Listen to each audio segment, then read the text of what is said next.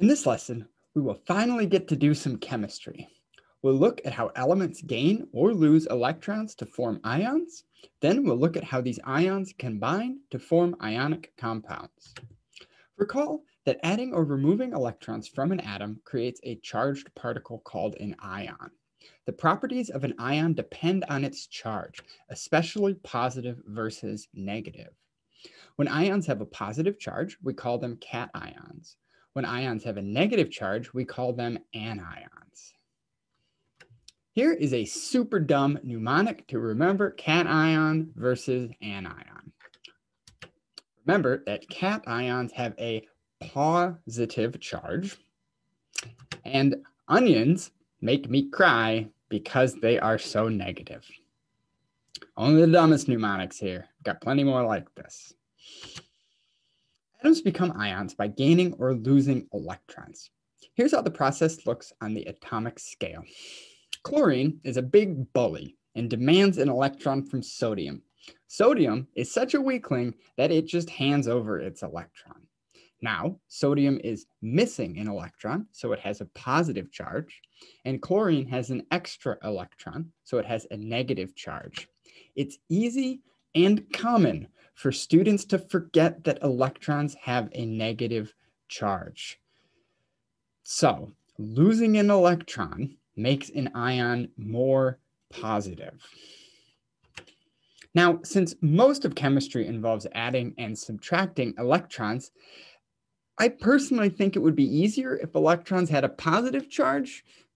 And if you agree with me, you might want to go back in time and have a frank little chat with Benjamin Franklin. However, in our current universe, the electrons have a negative charge, so try to keep that in mind and be sure to forgive yourself if you make any mistakes.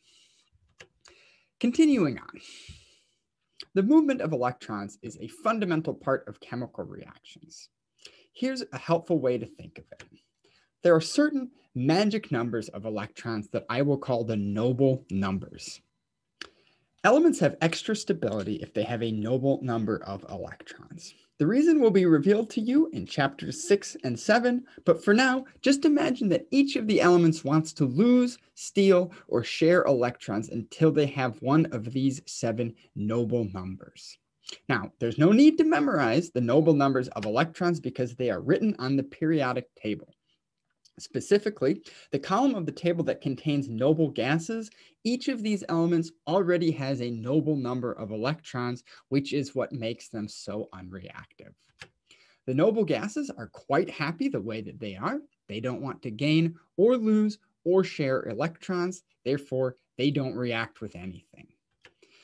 This can make the other elements quite jealous, and it often causes them to react violently. Returning to real chemistry, here's the reaction between sodium metal and chlorine gas. Sodium loses an electron, becoming a cation. Chlorine gains an electron, becoming an anion. Notice that both ions now contain a noble number of electrons, which is why the compound formed, table salt, is quite unreactive. As I mentioned, elements will steal or share electrons to become noble. This lesson focuses on ionic compounds, which are formed by one element stealing electrons from another. Ionic compounds are also called salts. Section 2.6, as well as chapters 8 and 9, will focus on compounds who share electrons. These compounds form molecules.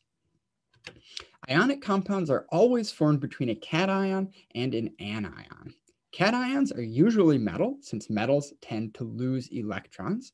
Anions are usually nonmetals, since nonmetals are greedy and try to steal electrons from other elements. You will need to be able to predict how many electrons an element will gain or lose in order to become noble.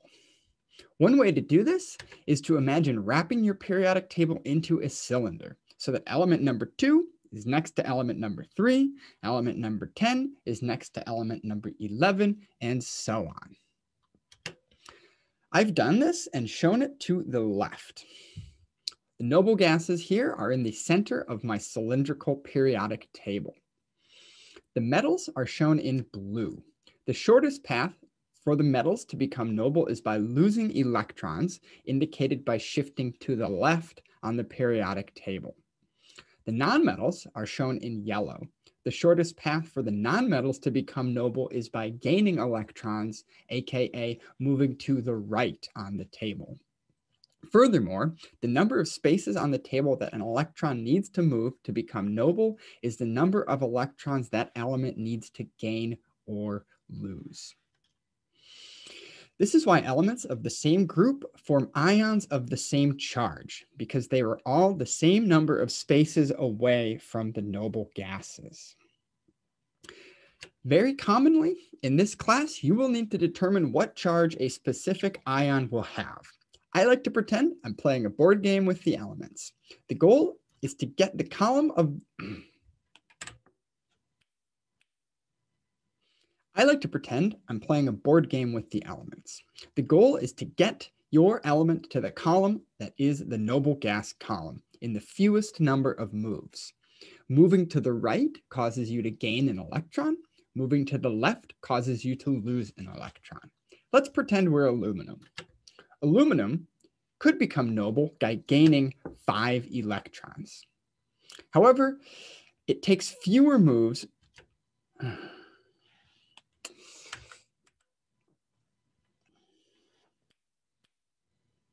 Aluminum could become noble by gaining 5 electrons, moving 5 spaces to the right. However, it takes fewer moves for aluminum if it instead loses 3 electrons, moving 3 spaces to the left. Therefore, the aluminum ion tends to lose 3 negatively charged electrons and has a 3+ charge at the end. Time for some practice problems. Pause the video and see if you can answer these questions. All right, here are the answers. Fluorine is in group 7A and only needs to gain 1 electron to become noble. It will have a 1- charge. Group 2A needs to lose 2 electrons to become noble. Elements from this group will then have a 2+ charge.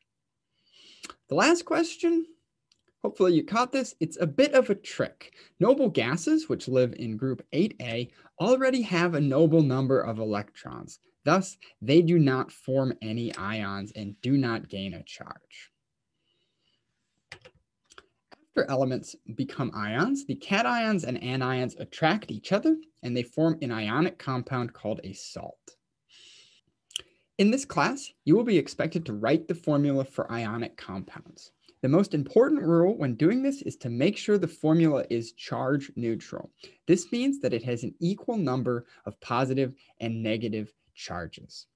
The formula for sodium chloride is straightforward. Since both ions have a charge of 1, you only need to write 1 of each ion to get a neutral formula.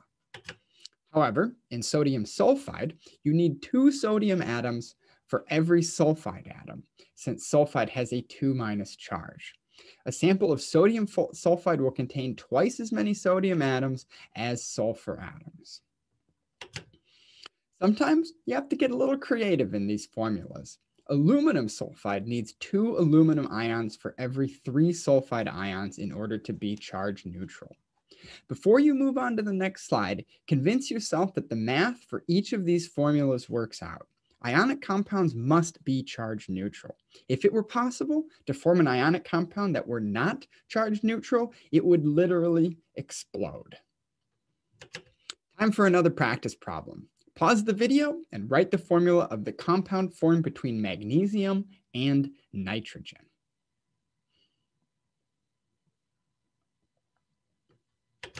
And here is your solution. To determine the formula for magnesium nitride, we first need to determine what the charges of the ions are. Magnesium is in group 2A. Therefore, it loses 2 electrons to form an ion with a 2+ charge. Nitrogen is in group 5A. Therefore, it gains 3 electrons to form an ion with a 3- charge. Lastly, the formula must remain charge neutral. If we use 3 magnesium ions and 2 nitride ions, then the charges cancel out. Therefore, magnesium nitride is Mg3N2. Be sure to check your math on these. They can get a little tough.